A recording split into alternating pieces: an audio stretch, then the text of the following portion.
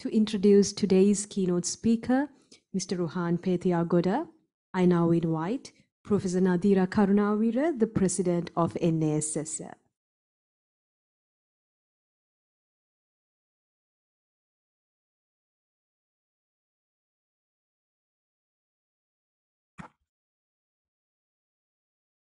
Distinguished guests, ladies and gentlemen, I have this unique honor in introducing today's keynote speaker, Mr. Rohan Pethiyagoda. Rohan Pethiyagoda had his early education at St. Thomas's College, Mount Lavinia. He later obtained a BSc Honours in Electrical and Electronics Engineering from King's College, University of London, and an MPhil in Biomedical Engineering from the University of Sussex. Following his return, Mr. Pethiyagoda served as an engineer in the Division of Biomedical Engineering of the Sri Lankan Ministry of Health, and then as its director.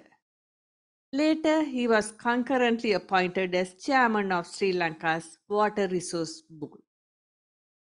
He served as an advisor on environment and natural resources to the government of Sri Lanka and was elected deputy chair of the IUCN Species Survival Commission.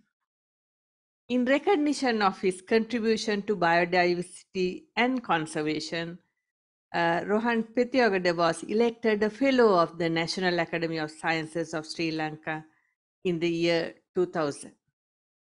In addition to many publications he has made, he has also published several books on freshwater fishes of Sri Lanka, the history of natural history exploration, Sri Lankan primates, Horton Plains National Park, and biogeography of Sri Lanka. He is a research associate of the Australian Museum, Sydney, and serves as an editor for the journal Zoo Taxa. Mr. Pethiyagoda is a passionate environmentalist and is well known for his work on converting abandoned tea plantations into natural forests, for which he received a Rolex Award for Enterprise. In 2022, he received the prestigious Linnean Medal, considered to be a Nobel Prize for Naturalists from the Linnean Society of London.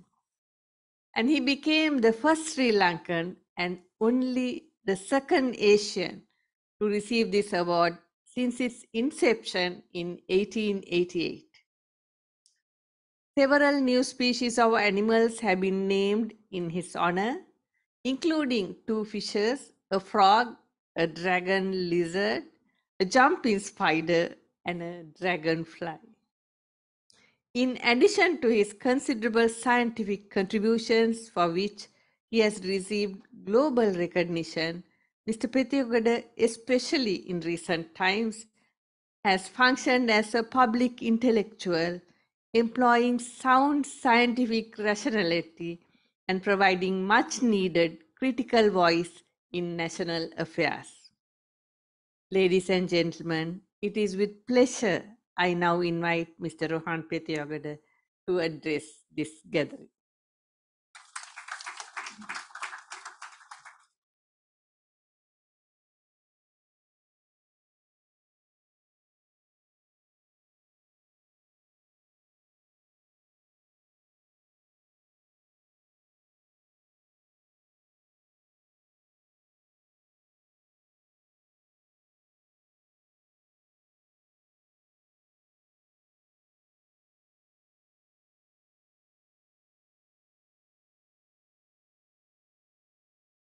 Thank you, Madam President, ladies and gentlemen. When I was invited to talk this evening, my first inclination was to look at the challenge of developing policy in a rapidly evolving scientific environment, as we saw in the case of COVID. But then I thought it's going to be late in the evening, so I should talk about something a little more controversial. The idea for this talk dates 6 years back. to the day shortly after the Brexit referendum, when Britain's new Prime Minister, Theresa May, took office. On that day, shortly after being sworn in by the Queen, stood on the steps of number 10 Downing Street, and she addressed the media, a speech of a few minutes. In the course of those few minutes, she made a statement that startled me. I just happened to see this on the news. If you're a white working class boy, you're less likely than anybody else in Britain to go to university. Isn't that an astonishing thing for a politician to say? A country that is dominated by a white working class. What is it about ordinary boys in England that makes them the most disadvantaged community to make it to university? That piqued my curiosity, and I looked at the situation in Sri Lanka. I was astonished by what I found. I looked at the situation in America. I was even more astonished. Then one constituency after another, Western Europe, Singapore, the same story. So I decided this evening that it's time we talked about boys.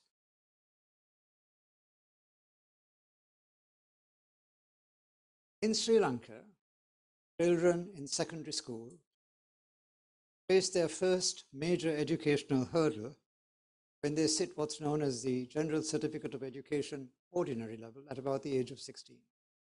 Here, fully 1/3 of all boys fail. That's almost twice as many. 2 years later, the survivors, 70%, sit the advanced level examination.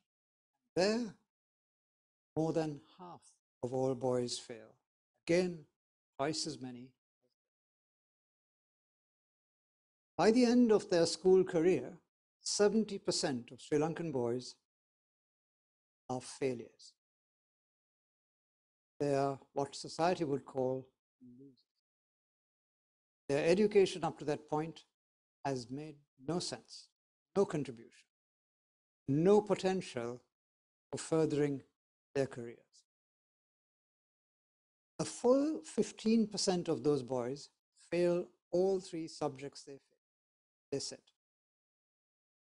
2.5 times.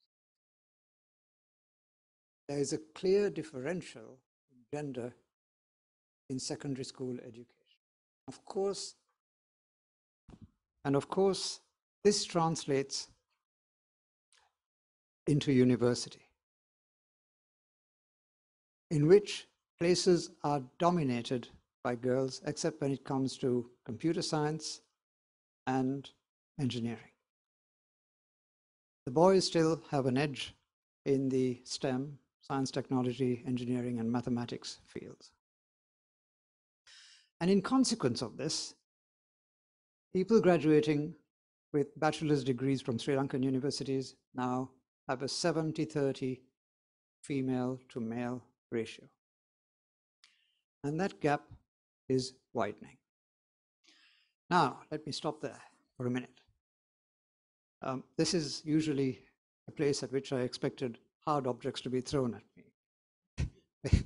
Because I'm saying something that is toxic, I know, and something that is deeply unpopular. Because the received dogma, the ideology of our time, is that there is no difference in aptitude between girls and boys. I'm inclined to agree with that view, but there is a difference, at least in temperament. And that is the point I think we need to recognize. For the past century, ever since the suffragettes movement at about the time of the First World War, we have entered into an age of flourishing of women. Women getting the vote, women getting into the workforce, women getting parity in education and employment with men. For the first time in human history. This has been a wonderful time to be alive, even as a man, to see what has happened with women.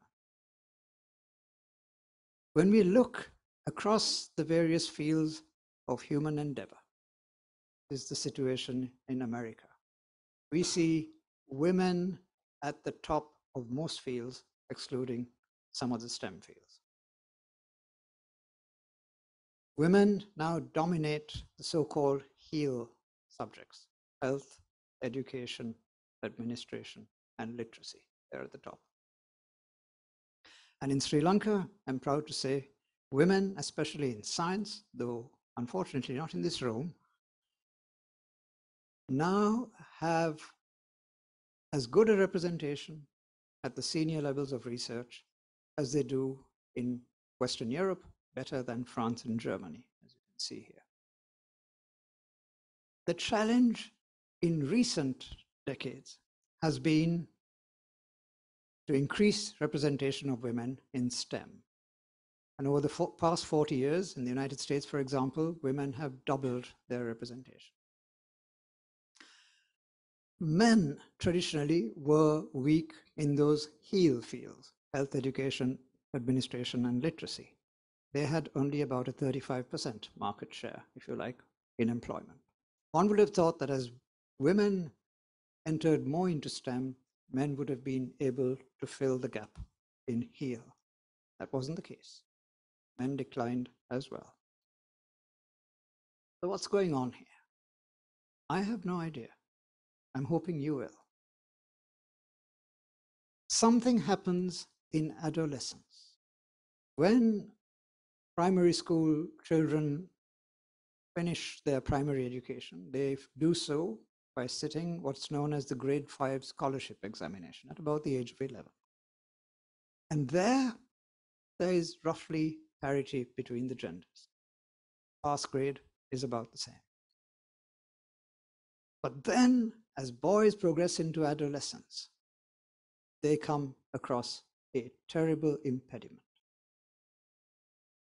And so it becomes blindingly obvious when you look at the data that boys in adolescence and early adulthood have a serious learning deficit compared with girls. Now, this is a terrible thing to say, and I want to be clear about one thing. I'm not saying that there is a binary difference in anything between boys and girls. This is a continuum. If anything, we are dimorphic and not binary. We have more in common between the genders than separates us. But still, a small difference can make a huge difference. Because, for example, if you look at the distribution in a random variable, I called it attentivity because it doesn't mean anything, though it sounds like it does. If girls are more attentive in class, for example, than boys, you'd have distributions like this. And then when you apply a cutoff, you would have an amplified differential for the genders.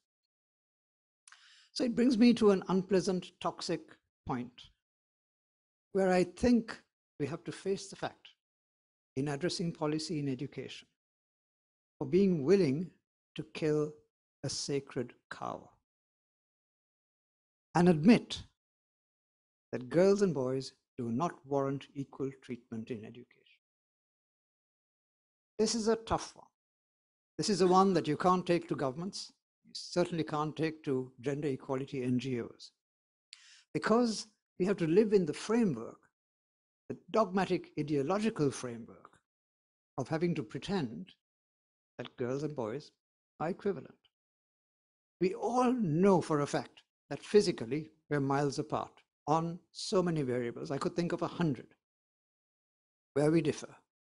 But when it comes to the brain, for some reason, we are required to feel, required to admit, required to confess that somehow the genders are the same.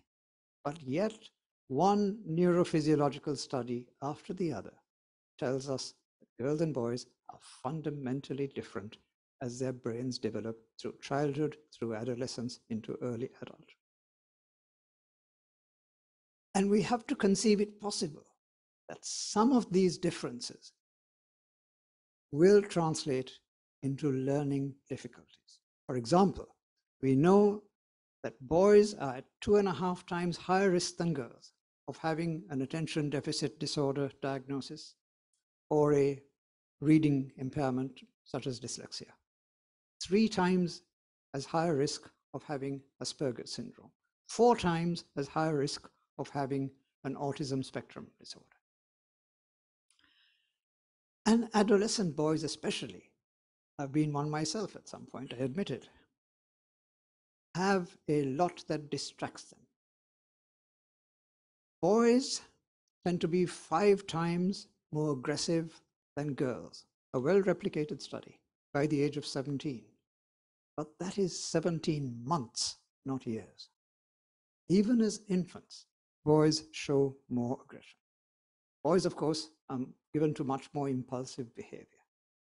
This doesn't help when it comes to learning, when it comes to sitting still in class for 4 hours every morning and paying attention to what the teacher is saying.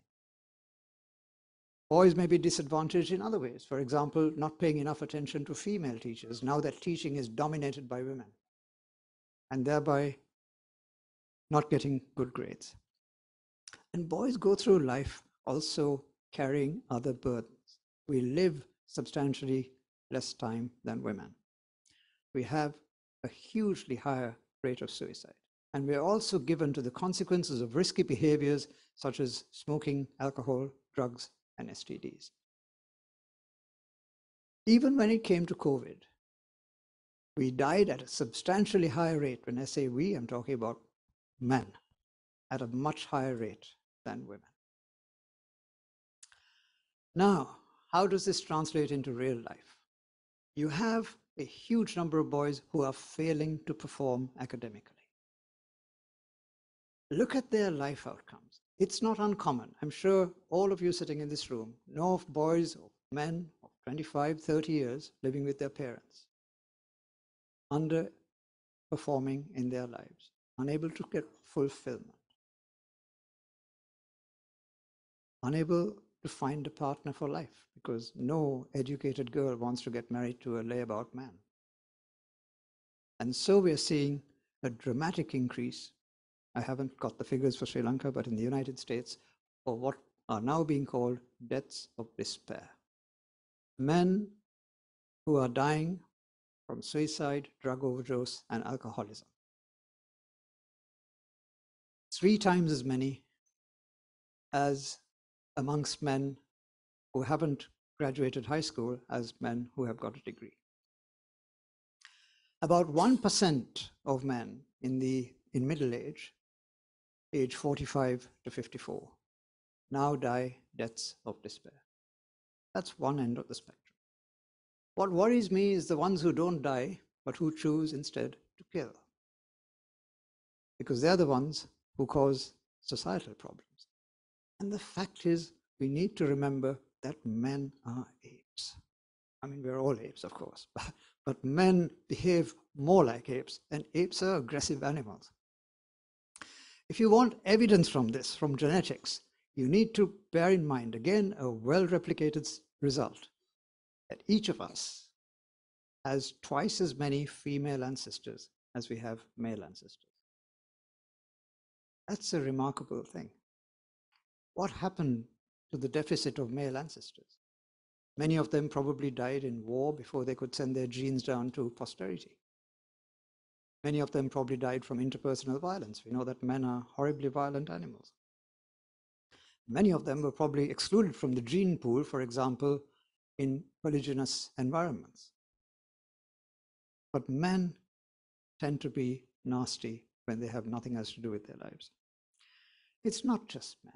This is true across mammals. There are very few mammals in which males are not more violent, aggressive, dominant than females. Take dog's best friend. It'll be hard to find a dog owner who doesn't tell you that a male dog is not more dominant, territorial, and easily distracted than a female dog. But males, of course, have positive things going for them. They can be playful, active, and independent, more than females. So the worry I have at a societal level, which is why I think you need additionally to think about policy interventions for this, is that at the other end of the spectrum, the ones who don't die deaths of despair end up in places like this. This is the prison in Colombo, a horrible place. 95% of the inmates are men. If anyone tells you that men and women are the same, you should ask them why there aren't more women in prison. 95% of all prisoners, 95% of all homicides worldwide are committed by men. And 92% of the prisoners, at least in Sri Lanka, of convicts, didn't graduate high school. An education deficit is not something you want in a society that is looking at flourishing. It is a terrible thing for a country to have. And every time in this country and in many other countries, when you see young men on the streets rioting, it's always the young men, chances are that they don't have an education that gives them respectability. It's certainly been the case in Sri Lanka. Every time we've had a pogrom against some minority, it's been idle young men at the heart of it. And these young men can wreak the most horrible violence. Now, it sounds to you, I'm sure by now, that I'm running down my sex. I don't mean to do that. Men can also be beautiful things in society. And I was thinking of an example, and I thought of one, and I thought I should mention it. It is that when it comes to spontaneous heroism, men can be the most incredible people. 2 months ago, my house in Colombo was burgled, 4 in the morning. The burglars grabbed some stuff, 2 of them, and the burglar alarm went off, and so they ran off. They jumped over the boundary wall of my house onto a walking track. There's a popular walking track that runs by my house, and beside the walking track is a canal known as Crocodile Swamp, because there are crocodiles frequently seen in it. This, for the Sri Lankans here, this is in Jayawardenepura, the well-known walking track there. The 2 burglars jumped onto this track, 4 in the morning, absolute darkness. There were 4 young men in their early 20s walking down the same track, returning home from a religious function. They saw the burglars jump and run. They had no idea who the burglars were. They heard the burglar alarm and people screaming, and they gave chase. The burglars jumped into the canal, a deep trench about 10 meters wide, and waded across. Absolute darkness. 4 men gave chase. The burglars were carrying knives. They then climbed into a rice field and ran, again in complete darkness, 300 meters, and the 4 men gave chase and caught one of the burglars, tied him down and called the police, and the police came and took over. Why did 4 young men do this? It was none of their business. They didn't even know me. It wasn't like they were trying to help me. But there is something spontaneous that happens in men. I wondered how commonplace this was. And I discovered that men, the fact that men are capable of spontaneous heroism of that kind, is not unusual worldwide. In America, they have the Carnegie Medal for heroism. This is a medal that has been awarded for the past century or so, more than a century. More than 10,000 Carnegie Medal recipients up to now. And this medal is given for outstanding heroism. In fact, the medal is awarded posthumously to about a quarter of all recipients because they died in the act of heroism. People jumping into the sea to save a drowning child. People running into a burning building to save people in danger of losing their lives. Yet, 90% of Carnegie Medal winners were men. A better known example, the Titanic. Amongst the passengers who survived the Titanic disaster, only 29% were men. They gave their lives to save the women. Men are capable of doing wonderful things. We need them in society. They're important. But we are raising a generation of angry, frustrated men who cannot get a place in the world because the education system is failing them. Now, why the education system is failing them, I don't have a clue. I've been there, but I still don't know. It's only now that we realize it, that girls are flourishing in this educational system, of which, of course, I'm proud, I'm delighted. But we still don't want those angry men amongst us. When it came to the Brexit vote in 2016, look at this dreadful statistic. The gap in education between those voting to leave and voting to remain, 30%. Uneducated men were 30% more likely to vote for Brexit. And then people like you, who've got a postgraduate degree, 70% voting to remain. Why is it that education is determining political outcomes? It shouldn't. Education should have no relationship to political outcomes. Even when it came to the disruptive election of Donald Trump, education was the best predictor by far of people who voted for him and got him to win. It was not income. Last year, it was our turn to get rid of a president. I'm sure you'll have occasion to hear about his policy failures. Almost everything he did was a policy failure. And he had to flee the country. He brought dogma into agriculture, collapsed agriculture. He brought ideology into economics, collapsed the economy. Sri Lanka had to declare itself bankrupt on the 12th of April last year. And when it came to getting him out of office, it was the peaceful protests, largely by young men, who succeeded in changing the system in Sri Lanka. Men can also be a force for huge good, just as much as they can be a force for evil. I urge you to think carefully, because I think this is something that transcends national boundaries. It affects people in all countries. And if we don't pay attention and come up with innovative and imaginative policy interventions that bring men back into respectability, not men like the ones in this room, because you are the outliers. But there is a broad majority of men, 70%, who are marginalized. And if you marginalize 70% of your country, you can't have a successful next generation. I urge you, therefore, to think. Thank you very much.